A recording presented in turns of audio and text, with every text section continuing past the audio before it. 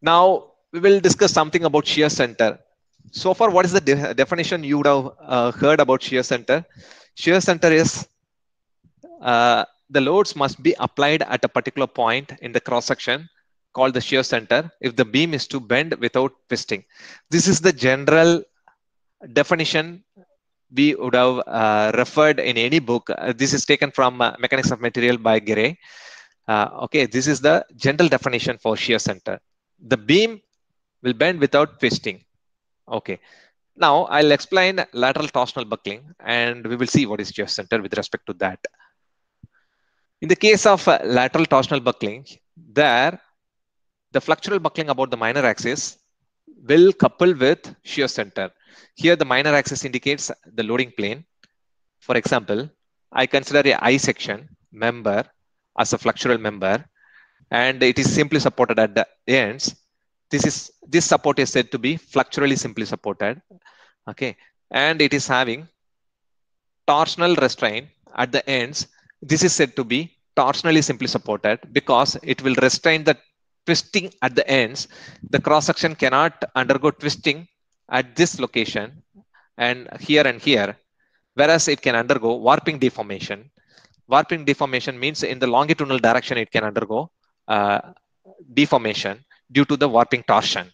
Okay, that is said to be simply supported condition for torsional boundary condition. In the case of flexural condition, what we say, we restrain the deflection, whereas we allow the rotation. In the same way, here we restrain the twisting, whereas we allow the warping. Okay, it is analogy to flexural boundary condition.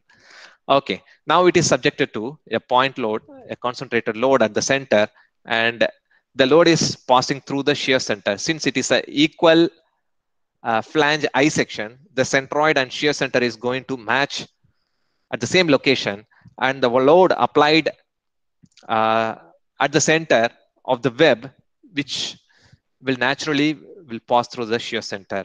Okay, in that case, the beam will undergo lateral torsional buckling like this. So let's take the cross section at the mid length and we will view it in the side view. So the load is acting at this location.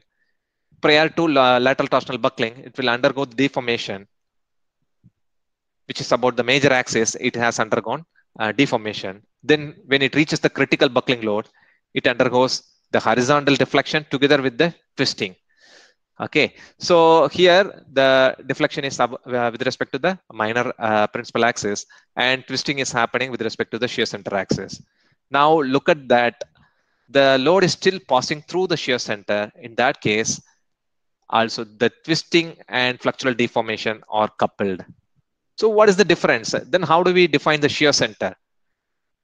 Now we should have the clear notion between the bending and buckling. In the case of bending only, the load passing through the shear center will uncouple the bending deformation and twisting deformation. In other words, it will nullify the twisting deformation and the beam will undergo only the bending deformation. In the case of lateral torsional buckling, this is a buckling phenomena in which the flexural buckling about the loading plane, this is the loading plane, and about which it should undergo the lateral deflection together with the twisting about shear center axis. That means the coupling between flexural buckling and torsional buckling is happening. That means twisting is not nullified. That twisting deformation is not nullified in the case of buckling. So first you should understand this. What is bending problem? What is buckling problem? Okay. So the word shear center plays different role in different behavior. If you are dealing with bending behavior, whatever said above is true. In the case of buckling behavior, whatever said below is true. Okay, so don't stick with one concept of shear center for every cross section and every behavior.